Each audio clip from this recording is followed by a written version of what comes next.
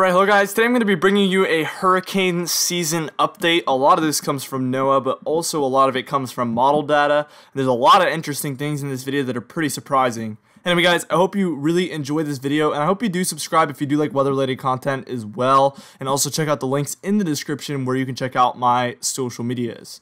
Anyway, let's get right into it. Here's the 2019 Atlantic hurricane season outlook by NOAA, and this was updated on August 8th. Okay, so here's the interesting thing. We've only had 2 named storms to this point, and we're already heading towards the peak. We're in an area where there should be some activity, but there is not yet activity. Usually before August 10th, there will be, a lot of tropical activity, more than what we've had. So we've had a below average amount of activity to this point, but they're still calling for a good chance at above normal amount of named storms, hurricanes, and major hurricanes. So that raises the question, how active are they expecting it to get? And the answer is they must think it's going to get very active at some point coming up. Whether that be later in August or in September, they think that there will be a lot of activity at some point when this season peaks. Now, you can see here that only 2 named storms, again, Andrea and Barry, have been taken off the list, and they expect a lot of these names to be taken, so it's going to be very, very interesting to see how many storms we do get this year. Now, looking at our sea surface temperatures, we do have a La Nina developing here. You can see a lot of those blues and greens in the ENSO region or El Nino region, which means we will be seeing a La Nina conditions, at least for right now, which usually leads to above average hurricane activity in the Atlantic. So that is kind of a bad sign for us as of right now. Also, you can see that the Atlantic is very, very warm. The only area that's not warm is the main development region, which should hinder things a little bit, having a little bit of those blues there where hurricanes like to start to develop, but it's only a little bit below average, so it shouldn't really hinder things too much. But once they get into the Gulf, once they get towards, Puerto Rico, you can see all those yellows and reds, they will start to have an above average chance at developing just because of those warmer sea surface temperatures, which should help them develop a lot. Now, here's your ECMWF probability of tropical depression product, and you can see this is the only real chance at tropical activity that I can see on this in the entire run. So this is August 19th.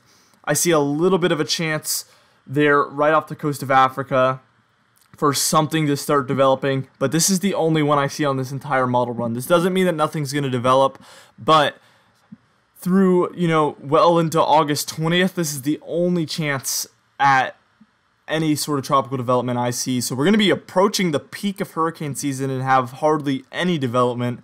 So, and NOAA's still calling for an above average hurricane season, which is just extraordinary. And I really am curious to see what plays out here over the next couple of months. Now, looking at our vorticity here, there is a chance for tropical activity on the ECMWF model. Again, that was the ensemble model, so it's different. This is just the normal European model. And you can see that there is some sort of, if you look right there near Houston, Texas, or it might be a little bit away from Houston, Texas, but still on the coast of Texas, you can see there is some vorticity where you see that red, and you can kind of tell it's swirling a little bit. That's where we see some sort of tropical activity on the 23rd of August. Over the first few days before this, it developed kind of right off the coast of Mexico and made its way. So that's what we would see happen here.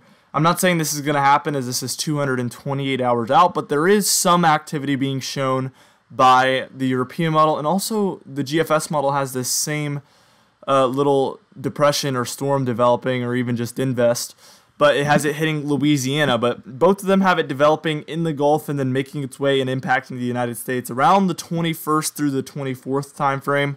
So we'll have to see what happens with this one, but it is interesting to see both major models showing some sort of tropical activity like this in the Gulf.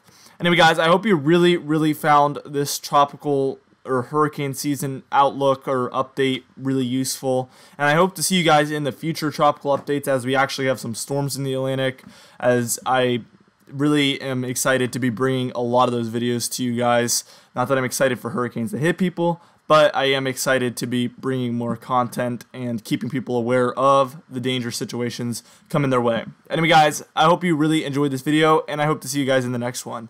Have a great week. Have a great couple of months as we endure this hurricane season. Thanks for watching.